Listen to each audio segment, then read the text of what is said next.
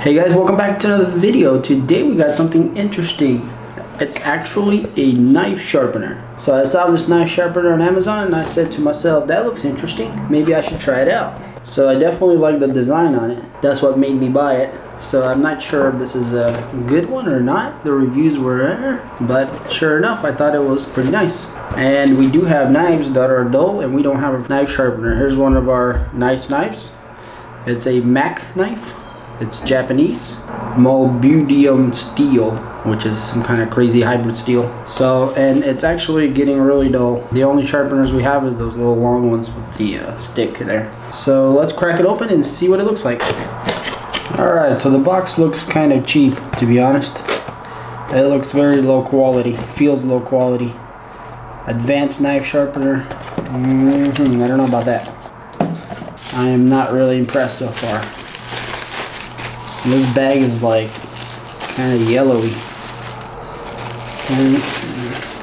But man, the quality is definitely not there.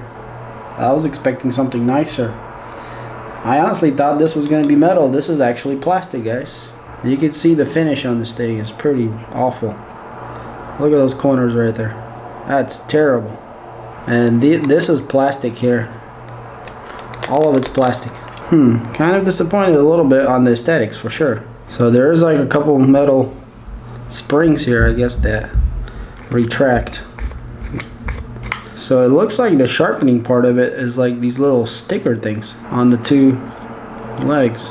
Very interesting. I'm not sure how that's gonna do. But hey, you never know. Sometimes this weird stuff actually works out to be okay. So honestly, I thought this was going to be looking pretty nice. Put it in the kitchen for aesthetics, but honestly, I'd be a little embarrassed to show this thing off. Alright, well, ugly or not. Well, let's look at the bottom here. That looks interesting. So it kind of tells you here how to sharpen. So it looks like we have coarse sharpening, single beveled sharpening, fine sharpening, and serrated knives. So we do have pretty nice rubber feet here. And we do have some metal down here. Look at that. That's metal down here. So we're going to use this knife here as our test subject. Right now this knife is not cutting anything very well. It's actually pretty dull. So I have a piece of paper here and I can demonstrate. It's not doing it. It's just kind of, it's just chewing it. And it does have little chips in it. It is old and used. So, and here is a little test on a piece of cardboard. Let's see how that goes. Oh, that's terrible, guys. It's not cutting. It's trying to cut, but it's not doing a good job. I have to put a pretty good force in order for it to go in it. So for coarse sharpening, apparently, according to the diagram, is you go in like this. Well, actually, hold on. That's the back.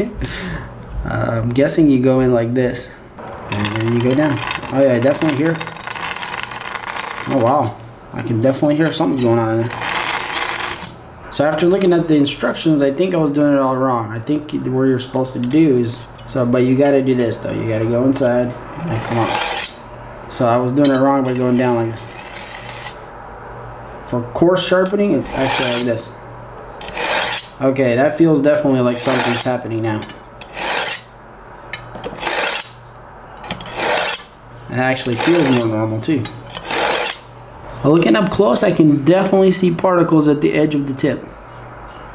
I don't know if that's from this or from the knife, but it's definitely doing something to the knife, guys.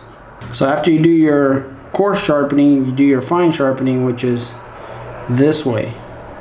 So apparently you just go in to the teeth like that, and then you go up.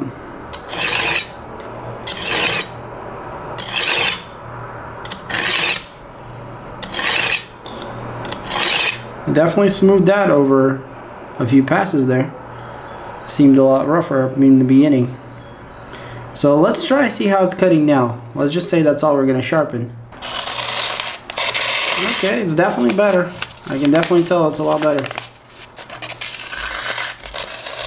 Still not great, but it's actually pretty good. Oh yeah, definitely much better. I'm wondering if I sharpen it quite a bit more times, that would you know, get it really good. Let's see how that does compared to like it was. It's definitely better. I can tell it's better.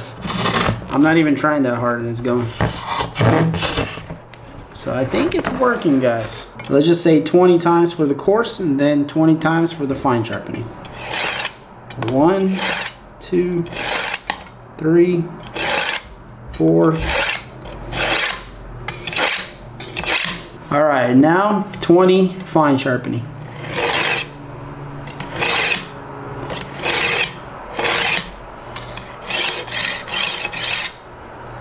All right, so that should be it. So that was 20 passes about each time, maybe a little more, give and take. Let's bring our paper back out, see how it does. All right, here we go. Oh yeah, that's definitely better. Let's see, take a look. Yeah, it's getting better, guys. For some reason, I have a feeling that if I keep sharpening and sharpening, it's only going to get better and better. The box is actually pretty hard to cut because the ribs are going this way, so it has to cut the ribs. Oh yeah, that's so much better, guys. Let's see.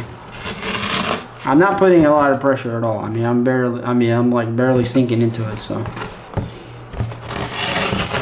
That's definitely cutting better, for sure. So even though this thing is ugly, it seems to be sharpening the knife really well. Because it would be hard to cut meat with this knife, but still doable. But now it should be actually a breeze to cut it.